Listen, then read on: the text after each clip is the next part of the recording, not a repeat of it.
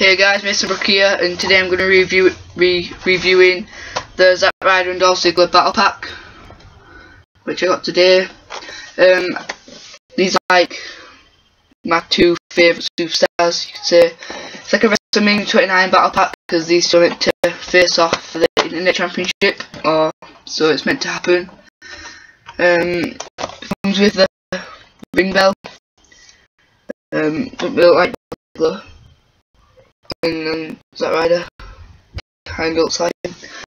I don't know what series it is, but these are the rest of the battle packs in the series.